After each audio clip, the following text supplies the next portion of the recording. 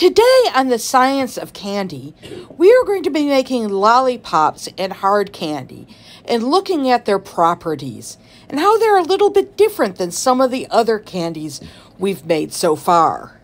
Candy syrup is very hot and can cause serious burns. Have adult supervision. The first step is to add the following ingredients to the saucepan. 2/3 cup sugar and 1 cup light corn syrup. Place the mixture over medium heat until it begins to boil. Stir occasionally. Cover and heat the mixture for 3 minutes. Uncover and heat the mixture until it reaches 300 degrees Fahrenheit on a candy thermometer. Do not stir during this stage. While the sugar syrup is heating, measure out the flavoring, 1.5 teaspoons of a flavored extract.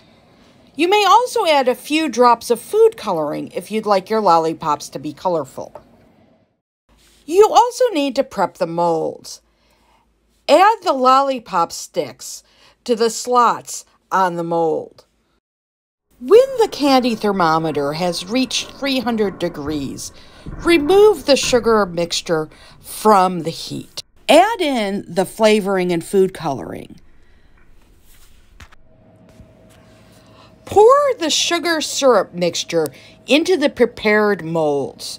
Remember, the sugar syrup is very hot and can cause serious burns, so please have an adult do this step. After the candy has completely cooled, remove the candy from the molds. Enjoy your newly made lollipops. Many of the candies we made previous to this, the sugar formed crystals. These lollipops are a little bit different, though. When we look at some of the chips of lollipops under the microscope, we don't see any crystal structures. What is going on here? In the candies we've talked about before, the molecules line themselves up to create a repeating shape and pattern and connect to each other. These are crystals.